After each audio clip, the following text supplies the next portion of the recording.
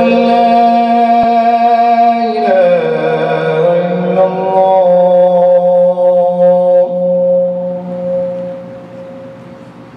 أشهد أن محمدًا رسول الله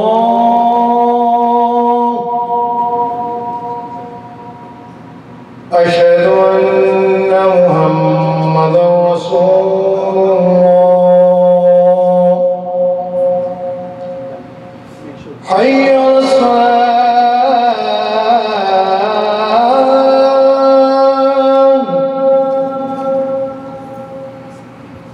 حي على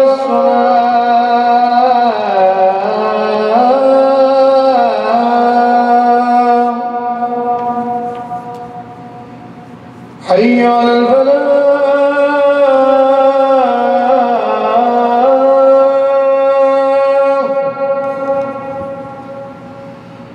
حي على الفلاح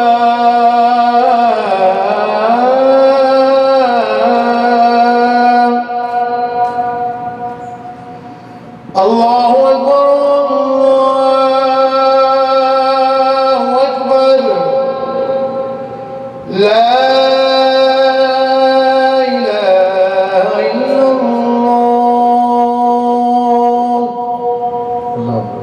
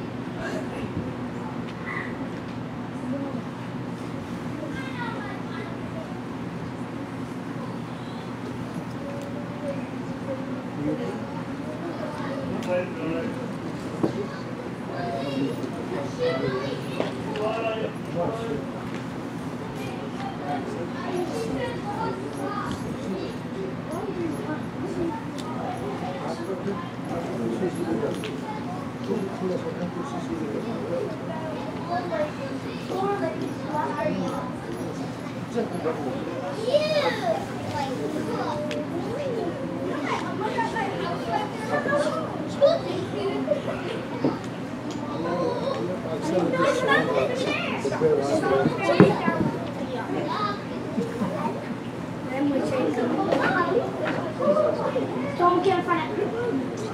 Don't do that. Don't you?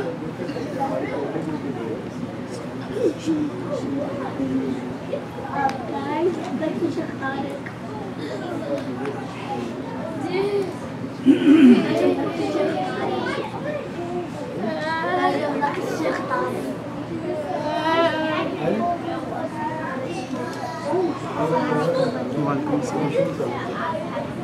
Oui. Après,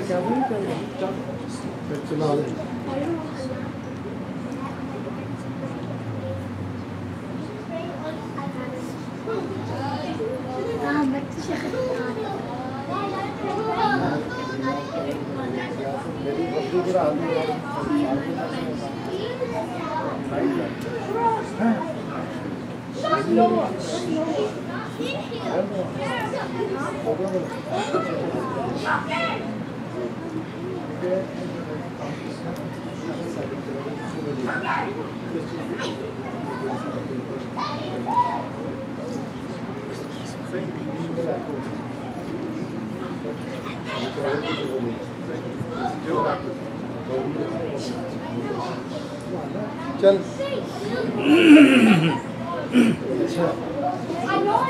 I am next to Sheikh Khalid. I am next to Sheikh Khalid. Got it.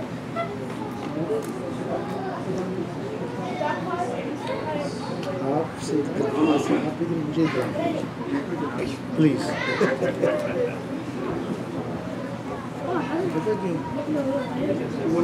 Media की photo अस्सलाम वालेकुम व रहमतुल्लाहि व बरकातहू।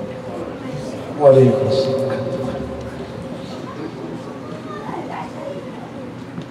अल्लाहु अकबर अल्लाहु अकबर अल्लाहु अकबर अल्लाहु अकबर। अशहदु अन ला इलाहा इल्लल्लाह।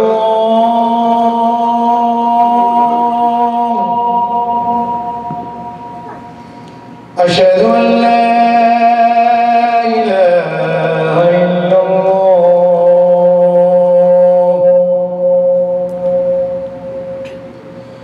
अशहदु अन्ना मुहम्मदर रसूलुल्लाह।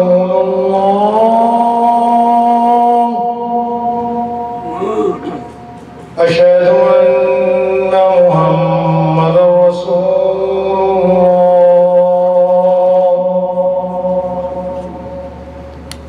हय्य अलस्सलाह।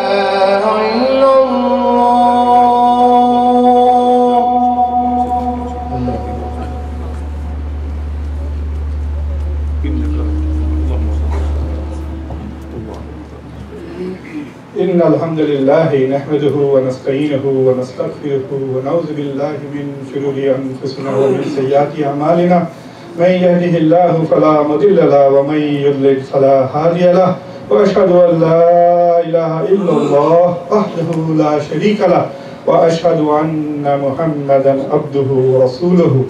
قال الله سبحانه وتعالى في كتابه أعوذ بالله من الشيطان الرجيم بسم الله الرحمن الرحيم يا أيها الذين آمنوا اتقوا الله حق تقاته ولا تموتن إلا وأنتم مسلمون يا أيها الناس اتقوا ربكم الذي خلقكم من نفس واحدة وخلق منها زوجها وبث منهما رجالا كثيرا ونساء اتقوا الله الذي تساءلون به والأرحام إن الله كان عليكم رقيبا يا أيها الذين آمنوا اتقوا الله وقولوا قولا سديدا يصلح لكم أعمالكم ويغفر لكم ذنوبكم ومن يؤت الله ورسوله فقد فاز فوزا عظيما.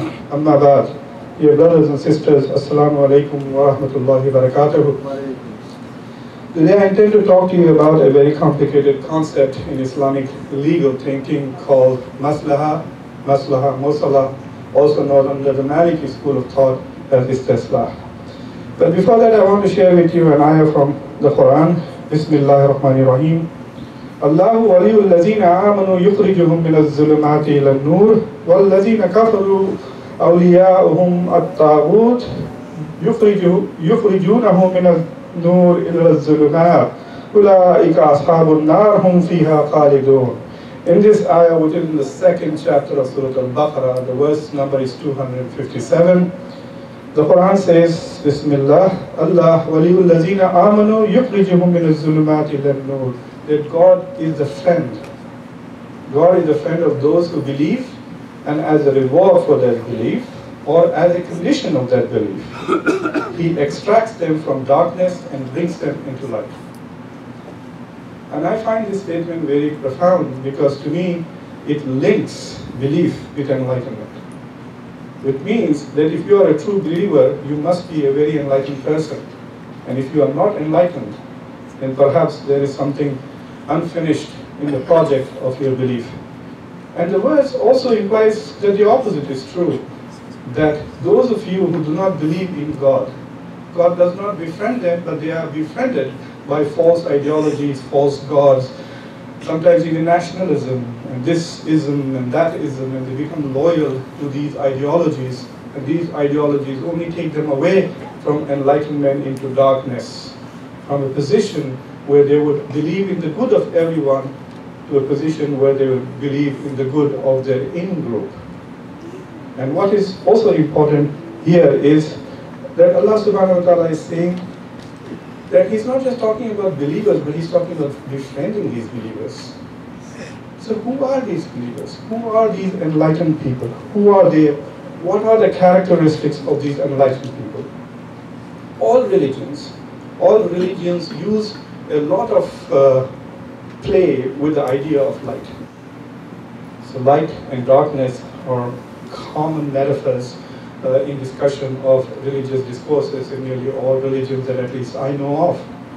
In the Quran itself and in the Muslim thought, it also has special places. For example, you know the verse, Allahu nuru samawati wal ard, where Allah subhanahu wa ta'ala is the light of the heavens and the earth. We also believe that perhaps the Prophet Muhammad sallallahu alaihi wasallam was created from the light of God, and therefore the universe is also a creation from that extended light of God. But who are these people who are enlightened, and how do we recognize them? There are many ways. Across the Quran, you will find that God consistently refers to people who believe as people who think. People who believe as people who use their reason. People who think as people who are enlightened. It has never separated intellectual development from spiritual development. The Quran has always integrated intellectual development with spiritual development. For example, in verse 35 from chapter 29, Allah subhanahu wa ta'ala says, Bismillahir Rahmanir Rahim, وَلَقَدْ تَرَكْنَا مِنْهَا آيَةً بَيِّنَةً